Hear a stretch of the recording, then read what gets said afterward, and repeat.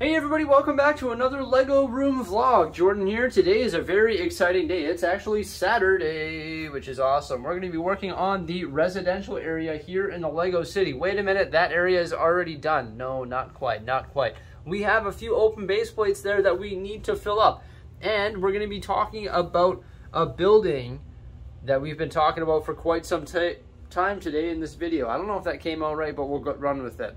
And that is actually the Haunted Manor, a rebrickable model. So we're going to be continuing working on that today. It's right over here on the build table. Let's have a look at it for right now. Yeah, so we're going to continue working on this thing today, but this is what it looks like after, I think, 8 hours of live building. I will say that when we live build, we build a little bit slower. It's a little bit tougher, that's for sure. But it looks great. We've got some sand green windows there. We've got all the different nougat elements there. We've got the nice fence going around the grounds here, a landing in the tan, and this beautiful framed entrance right here, which looks fantastic. And then all of this different detail in the ground, such as the tombstones, the pumpkin, all sorts of little bushes and stuff like that. We've got these masonry pillars here with the balls on the top. We've got a couple fishes in there, sand green hat, and then all of these headstones here as well. There is this right here, which is like a gazebo almost, and actually can open up, I believe, to reveal some of the stuff inside. There's actually a coffin inside, which is pretty cool. Of course, you can see that from in here as well. So there's the staircase that will lead up to the second floor. Hopefully we'll build some of the second floor in this video as well. Swooping it around this way here, there's that coffin I'm talking about. It's got a raven on top of it, some print pieces on a purple wall in there. We decided to add a hidden Mickey print piece there as well. There's a nice looking grandfather clock. Yeah, that's gold. It looks great. Little piano there. Little railing right here, mini wall. And then this area is sick. So this floor is really well done. The subfloor that we laid below it is actually composed of jumpers and also 1x1 studs, and then you're able to attach these tiles in a diamond form like that. So those dark tan tiles are in a diamond format, which is spectacular. That is amazing. Really well done. We've got the fireplace over there with the green flames coming out with a nice candle there. Also love the way those snow elements were used to create like blinds or cobwebbed blinds maybe. Over here we have a fantastic looking organ. Great looking organ there. It's got a bat. It's got all the gold pipes coming up from behind it using those gold cylinders. It's got a spider web clung to it. You're probably wondering what that there is with the 2x3 tile and also the 2x3 tile over there below or above that spider. That's actually going to be a picture. So we've got to do some sticker detailing. We went the lazy route and didn't get the stickers printed on sticker paper, but rather put them on paper like this here. So we actually have to scotch tape those in place. But that's what it looks like for now. Let's continue this day vlog and then we'll get back to building this relatively soon. So something we did last night is we actually printed a list of all of our members that belong on that pillar down there. All the people in blue, you're going to see your name going onto that pillar in the very near future. Now all the people in yellow and all the other highlighters that ran out, your names are already on there, so thank you. Oh yeah, and of course the pillar that I'm talking about is the Lego pillar right here. So this is where all the names are. So Jose's up there, she's making some breakfast right now. We're going to eat that breakfast, then we're going to consider doing a live stream. We'll continue building the Haunted Manor, and then we'll sort of go from there. Yeah, really excited to integrate that into the Lego city, and it's going to be going right there where that gray base plate is. It's pretty funny, we were just filming that review and I realized to myself, I didn't take the time to move the tablet or the pens or the, remote or mouse. It was just in the way. No big deal. Like, come on, Jordan, give your head a shake. But yeah, I mean, this is just like our habitat when we're building. There's weights there. You all know why there's weights there. But yeah, this is just our habitat when we're building live here on the Bricksie channel, right? Okay, I cleaned up a bit. No worries. We're good. We're good. That's much better. Okay, now we'll film the review. I'm just kidding. I can't wait. We'll continue building this soon. Yes. What are you making? Oatmeal. Oatmeal, homemade. I prefer Quaker. It's technically Quaker. Is it? Oh, okay, it is Quaker. Confirmed. Are we making eggnog lattes this morning? Oh, yes. Hello. What do you know? More bricks arrived. Bricks are always arriving, and we're prepping for snowboard season. Got my helmet, and my GoPro, and my cat. Next, we got to ship some orders. Order number 2, and order number 3. And every one of them gets a pop socket. All right, so now we're going to continue building this beauty. Pretty sweet. Got our stream set up. Sweet. So I was streaming today in my banana costume for Halloween. Actually, no. It's not a banana costume. It's a LEGO CMF costume. See?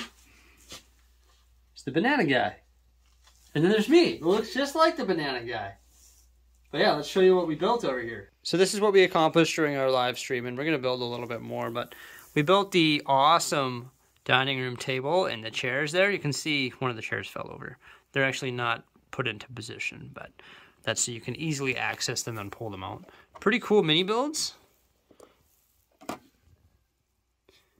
And the table, you can see there's a purple chair back there. And then there's 4 of those chairs that you see there. And then the one that I'm grabbing, there's 2 of. Jeepers. Take the head chair with the shield tile. Looks really good. And then we added this over here as well,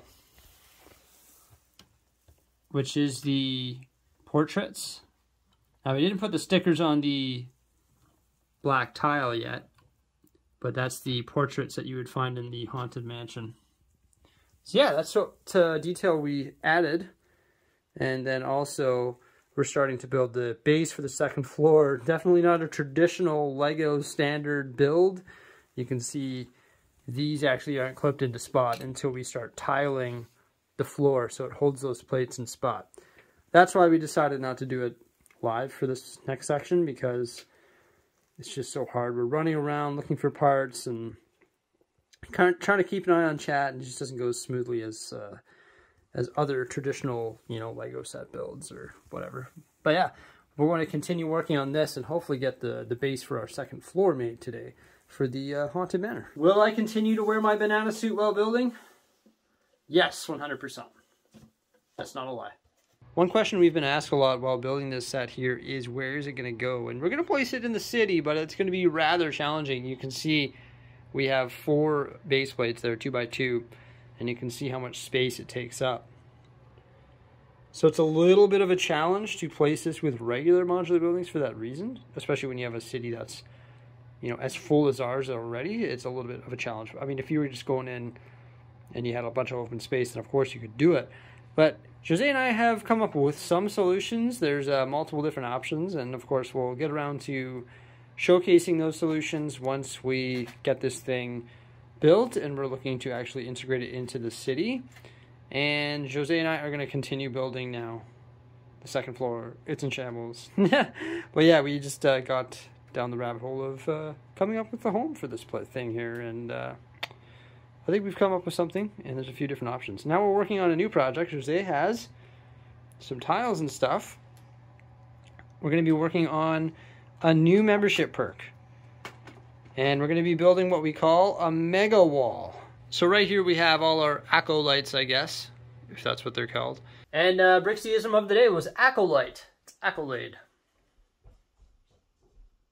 Awesome. We got our, YouTube play button and stuff like that. Also this lightsaber. And this is actually where we live stream, right? So this is sort of our background, like that. Not as fisheye, but that's where our background is. And we're going to be moving that lightsaber. And we're going to install a mega wall. That's going to go from the top all the way down to the bottom. And it's going to be a new membership perk for a new membership tier that we're going to have here on the Bricksie YouTube channel. So we're pretty excited about it. Sort of spruce up this wall a bit and make a mega wall. Whoa, eggnog latte, mega wall. So there we go. You got the start of our wall and our awesome sign, mega wall. I'm pumped on it. That looks so good. I love the red and the black. It really sort of pops off. So here I am, building away. Definitely a little bit easier building this thing with my back toward the parts. And yeah, it's coming along nicely. The second floor is challenging. A lot of these plates here don't get locked in until you lay these tiles. You can see how flimsy it is, sort of. So you gotta like sort of have them just hovering around and knowing where they're gonna go. And then as you move forward in the future, well, the future pages of the instructions, then you know that those plates eventually get locked in with tiles and stuff like that. So yeah, it's coming along good though, and I'd imagine it's gonna look really good. Check it out. Hidden Mickey. So that's always fun. So for example, these purple tiles right here, the rounded ones, I've got those not actually placed on my model, because if I were to place them on my model, they would actually be floating. So I knew not to put those on there because I knew eventually you would be placing something underneath it, such as this 2x4 tile that I'm about to place. So for that reason, I didn't place it, because then you just have to remove it. So there's a lot of that going on in the instructions, but as long as you're just patient and, you know, sort of have a good sense of what it's going to look like in the end, then you know just to proceed and not let that stuff bother you, because you know eventually it's going to all be put together properly. Things happen in sort of a weird order. You can see we put the 1x1 there, and then the red tile, and then the 1x3 red tile, and then we're over here, we're putting a 2x2 down, and then we're jumping over here and putting that clip down, and then that tile, and then a while later you get back to finishing this. Whereas like I think LEGO instructions would have you build this entire thing in a series of steps, because I mean we started laying the framework for this a long time ago, right? So now we're back here doing some stuff there, and now look, we're back over here before finishing this over here. So it's like hopping back and forth rather than just finishing this that I started building that like way back. See, we're building it way back here. So like LEGO instructions would have you build this whole thing that's going on here and then move over here and start doing that, right?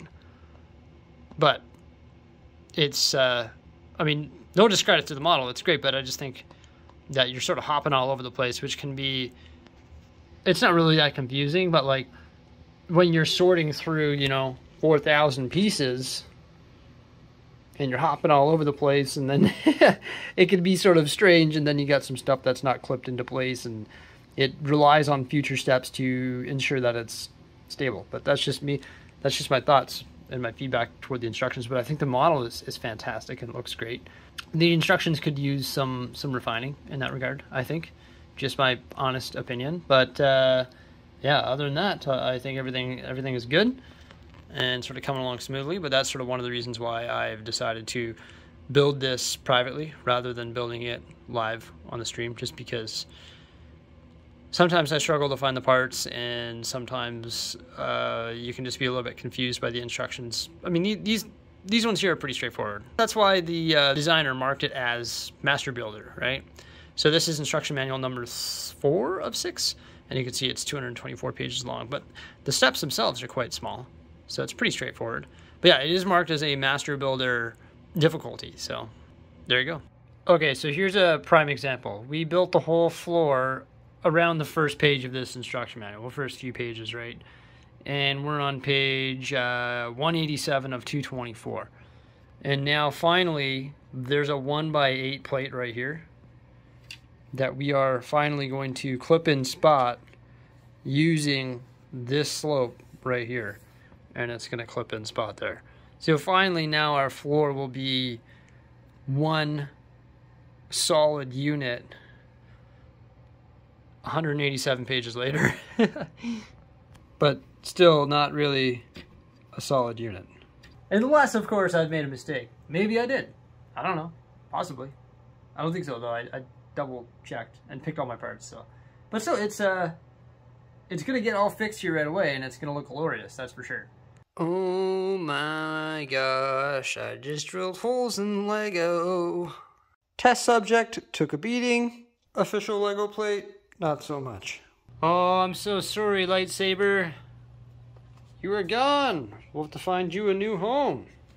Because now we have the Mega Wall. And I've got some plans for up top here too. We couldn't fit an additional base plate, but that's where our Bricksie letters are gonna go. You know those light letters? Yeah, that's gonna be the perfect home for them. Right up there, it's gonna say Bricksie. I think that's how you spell it. The Mega Wall. Now it's time to watch some hockey. Is that comfy, Daly? It looks comfy. And while we watch the hockey game, we're gonna print all the labels that need updating on that pillar there. Arts and crafts time. So overall, it's been a fantastic day. We just entered the second intermission of the Oilers game there, and we're winning. It's good. You can't give the Oilers power plays. Remember that, folks, because they will score. And that's a guarantee. But yeah, we are printing the labels up there about 2/3 of the way through. So it's good to multitask while watching hockey, of course. And we've got the new wall set up, so make sure you stay tuned for what we're doing with the Mega Wall there. That should be good. And this is what we've got done so far with the Haunted Manor. So you saw what was going on there with the first floor. Don't mind my mess. It's just the nature. It's just the natural habitat, right? It's just bound to happen. But yeah, this is what we've got going on for the second floor here. Lots of cool stuff going on. It is questionable in some regards, as you saw earlier, right? Like, it's a little bit questionable, but it's gonna look really good. You know, we're gonna have to use some of the skills that we have as Lego builders, as mock builders, as experienced Lego set builders to try and make this work as best we can, and just sort of maybe re-render this floor a little bit here with different plate sizes so that, you know, stuff like this doesn't happen. So let's have to re-render some of the plate and some of the tile work and stuff like that just to sort of make it work. But like I always tell Jose, you know, rebrickable models are mocks. And there's no reason that you can't, you know, venture out beyond the instruction recommendations to put your own spin on it and improve it and sort of go from there. Because this is somebody's creation, right? A magnificent creation, to say the least. And it's always fun to put your own spin on it and try and improve it from what it already is. So yeah, there we go, everybody. So yeah, like I was saying earlier, actually, we do have some plans on placing that. And I know in the beginning of this video, I said that we were going to place it in the residential area over here. But actually, it doesn't seem like it's going to work there. We're going to have to move it from there. So we look forward to testing it in different areas here in the downtown core, closer to the amusement park and with all the modular buildings and stuff like that. And there'll be a lot of trial and error with that. Jose and I already discovered that, and as I showed you with the 4 base plate layout earlier. And we look forward to placing it here in the Lego City. So I hope you like this little day vlog here for our busy little Saturday here in the end of October. Tomorrow's Halloween. Well, you're watching this today, so it is Halloween. Happy Halloween, everybody, I guess. Everybody remember to like, subscribe, and stay tuned. And thank you so much for coming on by today, and have yourselves a fantastic one. Bye-bye.